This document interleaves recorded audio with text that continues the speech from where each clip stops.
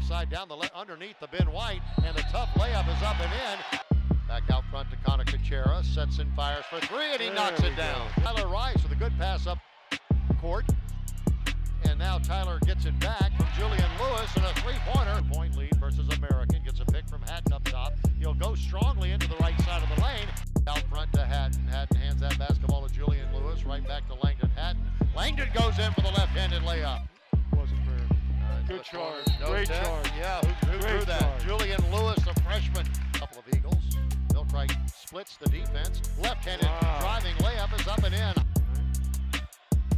Rice goes by his man. Good pass underneath, and a two-handed Stufferuski by Brandon Carroll.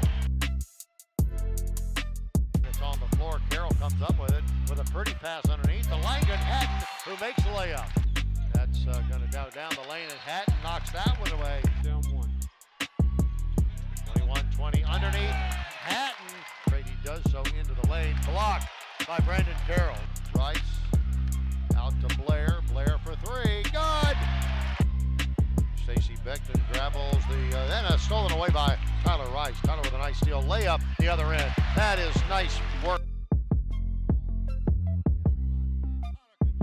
So that was at Nathan 19 underneath Quinn Blair. Blair turned around hook shot in the lane. Good. And he is fouled. Yeah, so after the timeout by their coach, they've had the 4 points in a row. And a three-pointer up and good by Connor Kuchera. Back out to Quinn Blair. 10 on the shot clock. Quinn drives the right side of the paint. Lays it up and in. Take the lead. That's Sheldon. Ball knocked away. Julian Lewis with a wonderful diving effort. And we have a jump ball. Try ball. 18 at Wake Forest. Ball knocked away and stolen away by William & Mary. Connor Kuchera down the left side of the lane. And it's up and good.